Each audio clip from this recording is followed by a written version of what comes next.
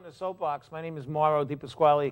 I'm Executive Director here at WCCA TV, also host of Soapbox, which I'm proud to be able to help assist people bring their stories forward to our community of viewers here in Worcester and throughout the world, actually. You're watching us on cable channel 194. You're watching us live on Facebook. You're watching us on WCCATV.com and many other locations online as well. So we thank you for doing that. We have great stories to share here. I want to thank the sponsors of the show, Stella Curie, Steve Welch, and all the members of our WCCA TV Circle of Friends for their generous contributions to making our programming for this show and many, many others possible here at WCCA TV. You're watching us on Facebook.com/WCCA TV, The People's Channel. Also Twitter at WCCA TV 13, and our website, once again, WCCATV.com. If you're interested in taking a workshop or being an intern here or volunteer at WCCA TV, we have plenty of classes and activities and programs that go on to help train you and get you familiar with facility and studio so you can produce your own TV show using our equipment in our studios and access to our network. So 100% of our programming is reflecting the interest of our community here, and that's what we're all about: community public access television, media democracy in action. Today, I think it's going to be a pretty cool show because I have something different. We do interview authors from time to time, and today's author is Kim Kerrigan, and Kim is with Steve Wells, have written numerous books that to improve communication skills of thousands of workplace professionals, and now they're branching out into students and preparing for college. So this is really going to be interesting. I'm holding a book up here right now called Getting a Grip on Business Writing. So I think you're going to get the idea. Words for the Wise. This is vocabulary, finding alternative words and using a better choice of vocabulary, which I'm not doing right now myself personally, which I need to use this book. And sound advice for successful writing, punctuation and language made easy. I mean, how many times have you written something and you've gone over it and over it? You're not quite sure if the message is there, if it's muddled a little bit. The answers are in here. How to really get to the point, how to write the proper email, how to get the right punctuation and make your point the way you need it, concisely and effectively. And this is what these books are all about. There's a book here, we're going to find out how it relates. Mom in her own words. This is another one of the book put out by the company we're going to talk to today. Kim Kerrigan of Corporate Classrooms Incorporated, and he's my guest today. Kim. Hi. Good to see you. Same here, Mauro. Thank you for having me. Thank you so much. Steve, who's sitting in the cheering section. Yes, the cheering section. Yeah. Hi, Steve. We have, you left the book. I haven't had a chance to go through it fully, okay. I have to admit. But I did, open it up and I glanced through it. And my first reaction was, I got to keep this on my desk. Exactly. That's what we want you to do. Yeah, I need to keep it because it's such a great resource, as I explained earlier at the top of the show. So I want to thank you for being here. Maybe you can share a little bit about your background. I know you told me as we were prepping for the show, you were originally from Clinton. Yep. So give us a little bit of your background, and then I want to dive into, why communication skills are so important and what led you. So tell me about yourself. Well, it is interesting that I am from Clinton, so I was always familiar with Worcester, and having gone to Clinton High School, I have a lot of ties there and family still in Clinton. And when I left, I went to college in Minnesota, and first I got into sales, and I wasn't really that crazy about it. But then I went, and I remember thinking in those days, who would ever want to be a teacher? But I ended up going back to get my teaching certification, and I ended up teaching for about 4 or 5 years, high school and junior high, and I was teaching English, and I loved it. And I surprised myself because I loved it so much. And I made a point then, I said, because I was an okay student, but I thought part of the problem was I never understood all this complex language and fancy terms for grammar and language usage. So I said, if I ever taught that, I was going to put it in words that were so clear that the kids couldn't miss it, the students. And so that was my objective as a teacher. Then, as luck would have it, I was offered a job at an educational publishing company, Trend Enterprises out of Minnesota. And Kay Fredericks, who now the CEO still of this company, said to me, would you ever want to do workshops for educators and our corporate personnel as a sales rep? And I said, yeah. And I really liked it. So later on, after I left Trend and went to other companies, and then I got to know Steve Wells, I decided, or I guess we decided, why don't we open up a company where we're giving workshops, but we both had a very strong interest in communication skills, and our backgrounds couldn't be more different. Steve is an electrical engineer from the University of Illinois, and he had been vice president of engineering in a company in Chicago. And then I had my sales and education background, so we thought it was a good mesh because Steve felt strongly that technical people needed the material that we ended up developing, and we're very proud of that because one of our biggest customers has been Citrix Systems out of Fort Lauderdale, Florida, and of course Citrix all over, and we've gone to different locations to give our writing program. And the very first program we did was Get a Grip on Grammar, and that was way back in the 90s, and Prentice Hall came along, knew we were writing a book on grammar, and said, we want to be a publisher. So we said, great. Well, we ended up doing 5 books over a 10-year period with Prentice Hall Direct out of New Jersey, and they sold really, really well. And then we continued with our workshop business, and the writing book that we developed was based on the Get a Grip on Business Writing workshop, and it became not only the bestseller for Prentice Hall, but after we left them, and the reason we left them is because they were bought out by Pearson in Boston. Pearson at that point wasn't going to go into career development books like we have. So we decided, since we own the copyrights, why not develop more books? And we continued to have books based on the workshops we were giving.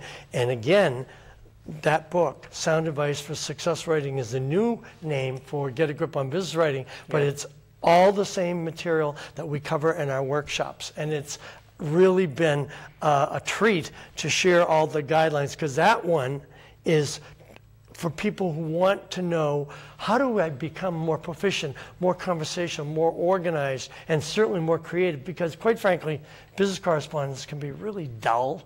And it's like, why don't they get creative and start off an email or a letter with an open-ended question or some startling statistic, or give me a mental picture that shows me a metaphor or analogy, and then lead into your main topic. And that's pretty much what we're showing people, how to make your correspondence much more exciting. Yeah. It sounds to me that you really have a passion for this. I do. You must have been a really good teacher. I mean, and you still are if you're doing workshops. It's funny, when I was out, it's really funny you should say that, because Jim Hastings, the principal of Clinton High School, he was telling the kids that I was from Clinton and all this stuff. And I said, first of all, I go like this when you mention the year I graduated. And I told them that, and I meant it sincerely. I went to a college called Minnesota State University, Mankato, and it wasn't very well known in those days, certainly not in New England. But I got a great education. But my dad had gone to Harvard University, and he had graduated economics, and that was the first course. I flunked in college, and so I was definitely not a chip off the old block.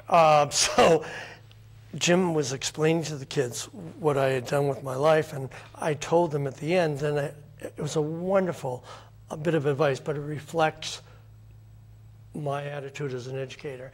And I said, were you disappointed that I didn't go to a big name Ivy League college? And my father told me when I was a sophomore in college, he said, it isn't important where you go to learn. It's important that you learn wherever you go. Yeah. And I always I thought that was great advice, and I share that with both students and workshop people. Good advice. What's the difference? I see that this book here, which was an earlier publication, Get a Grip on Business Writing, Critical Skills for Success. there's so much I want to ask you. I don't even know if we got enough time. But what, roughly, what do you need to know for what are those skills? Okay. For success in the business world today? All right. First of all, people generally find business correspondence pretty boring, and rightfully so, because people, they do it as a task, like it has to get done, but they're not really thinking, well, this is part and parcel of who I am. Writing as well as speaking, I mean, it's a reflection of your communication quality, and quite frankly, all things considered, the person who has the best communication skills is the person, I believe, who will succeed the greatest in his or her career. And anyway, what we are trying to do is get people to show that, first of all, you have to find your writing voice. Okay, you have to say, what is my writing voice? And as I explained to people in the workshop, your writing voice is your personality. And people should be able to read an email and a letter and just say, oh, I know that's from Mauro because it sounds just like him. Okay, or it's from my friend Martha, and it sounds just like Martha. Okay, you shouldn't have to look at a signature or at the top of an email to see who it's from. It should be written all over in terms of the words reflecting your personality. So one of the great things that we talk about is conversational style. Interesting. Yeah, and this book, by the way, the red book, people are probably saying, well, what's the difference? Because they're both dealing with the same that was one of workshop. my questions. How do these books differ? That one is for people who don't want to do the work. They want to get some tips, but they don't want to do the exercises. This one has exercises in each lesson that reinforce, and that's what we do in the workshop. We have them write out various exercises or emails and letters that reflect the concept we're trying to teach. I imagine somebody, I remember when I was in school, when they do technical writing classes, they would say, try to explain how to use a pen. I mean, it's something that simple. And, son of a gun, that's not easy. It isn't easy. And Steve has really touted this with the people in engineering, because as a former engineer and he was vice president of engineering, he found that many of the men and women that were really, really talented, but they couldn't communicate their ideas, particularly on paper. And wow, I mean, talk about using cliches and dated language, and it's all so convoluted. And it's like, get to the point. This isn't rocket science, but you have to be able to explain your main message really in a very short amount of time and say it well to keep people's attention. Especially today. I mean, I get literally thousands of emails in a week. I believe it. So you don't have time to read all that. So you need a message that's going to stand out in a way that's meaningful to catch my eyes. Basically, it has to be. Wait, I mean, when you were talking about describing a pen, it kind of reminded me of one of the examples I use in the class. Like, all right, you say to your colleagues, okay, or you're discussing the problem of lack of punctuality in a department. People are coming in late, they're not answering phones, that type of thing.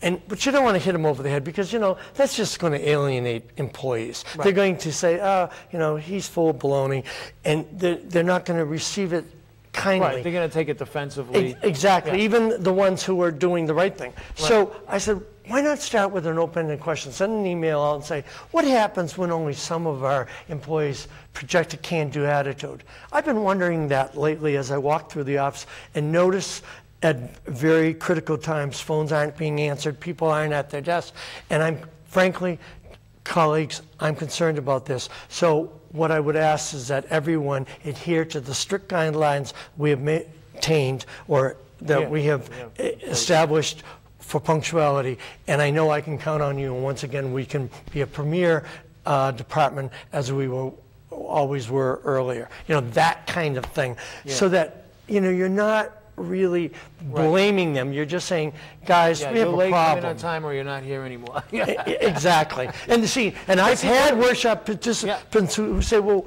wait a minute, why can't I just tell them that we're going to can them. Yeah, and I said, because you want to retain them. You know, it takes more time to have to retrain someone. You got to think, right, exactly. You got to think ahead. And incidentally, before I forget, because I think it's a very important statistic, there's a guy called Josh Bernoff. I don't know if you're familiar with him.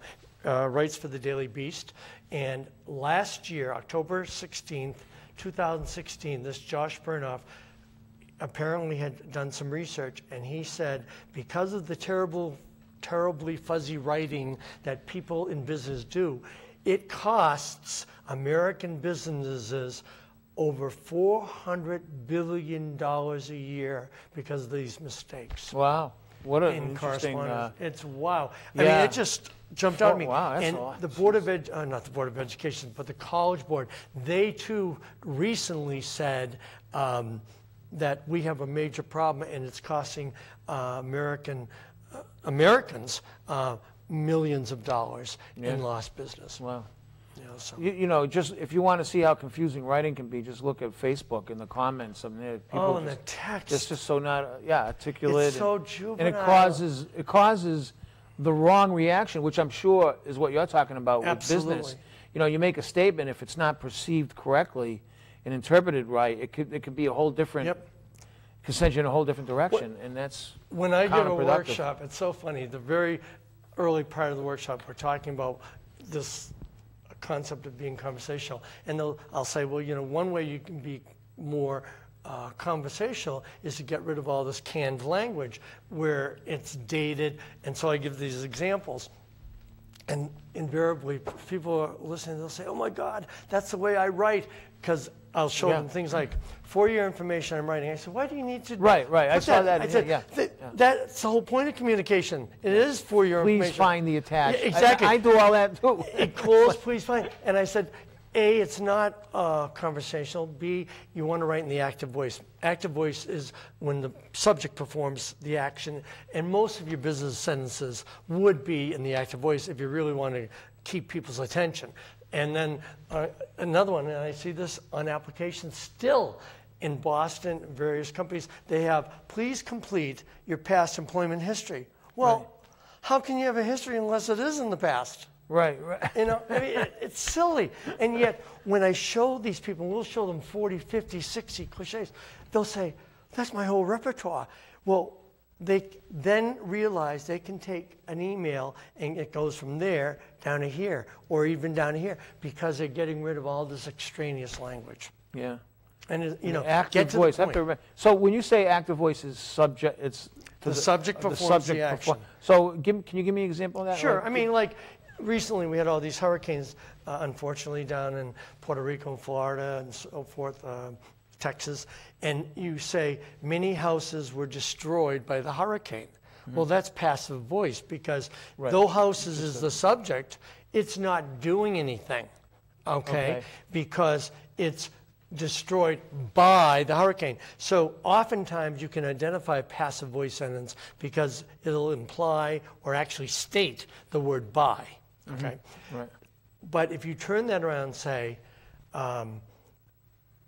Hurricane Maria destroyed many houses in Puerto Rico, or Hurricane Maria destroyed many houses and just left it at that, okay? Then it's much more succinct, more direct, and you can tell by reversing this, you're saving yourself a couple words. That doesn't sound like a big deal now, but in a year's time, you're saving yourself thousands of words in emails. Yeah. And you were saying you get being more direct, right? And you're being more direct, too, in getting that message across. And that's what people want. Yeah. And I can't tell you the number of managers say, I want certain employees, when they write to me, to get to the point, don't ramble. Right. You know, so it's and it's fun to show them different ways you can approach. There was a lady at Citrix Systems, and this is a true story. I taught her a class, or she was in the class on a Thursday, and she said she was like, you know, fairly high up in the ranks in terms of she'd been with the company, but she reported to a vice president, and she said, I've been trying to get his attention about a particular project, and I sent him email after email, but he doesn't respond. And so she went through the course, and I heard from her the following Tuesday, and she said, I used the ideas you gave about openings and how to get to the subject or to the main message. And she says, I heard from them within an hour. Isn't that funny? Yeah. I mean, wow. it was flattering, and yet that's the point. That's what we're trying to do. Show people how to reach your goals. And that's how we got into the high school stuff because, again, it makes sense, yeah. You know, as I told Jim Hastings, you know, we're trying to show them, it's called, we took that book, okay, now we have the 6 steps to writing an outstanding college application essay. Right. And as I tell the students, it only takes 1 hour, okay, and we go over the 6 steps, but we have all these examples that relate to what you would need to say or be asked in terms of responding to the college's inquiry about you and your background. So I show them all these examples, and one of the things in these 6 steps, the kids are learning to get to the point and not repeat what's already on the application. You've already told them about the cheerleading and the student council and being on the soccer team. Now use this essay to express the authentic, genuine you, because that's what they want to see. And then I'll give them all the examples. And I mean, I can see from the reaction of the participants, I was like, wow, I never thought I could say that. Yeah. And now I give them some powerful examples. Like one of the things I did last week was essentially talking about why this college should accept this young person. And then I had as an opening statement or early in the paragraph where the student says, having lived in 9 foster homes in 13 years, I believe that I can overcome any obstacle in my life. Therefore, and then you go on. I mean, what a great beginning. Right. You know, that kind of thing. Yeah, that's going to catch you know who you're talking to. You know. Absolutely. Yeah. Excellent. You know, I'm thinking here because I'm in a nonprofit world. This is a nonprofit TV And by the way, we worked with a lot of nonprofits. I was going to say you'd be perfect for grant writing. Absolutely. Our very first group of grant because that's all. You know, you got to be very clear. We started in Chicago, and we were there for, what was it, 15 years? Okay. Northwestern Memorial Medical Center, they're funded and supported by the Northwestern Memorial Foundation.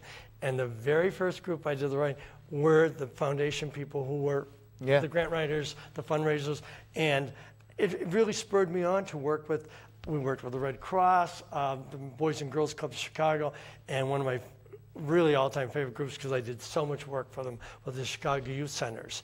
And then recently, up here in Massachusetts, we did a volunteer program for the parent-teacher Neshoba group.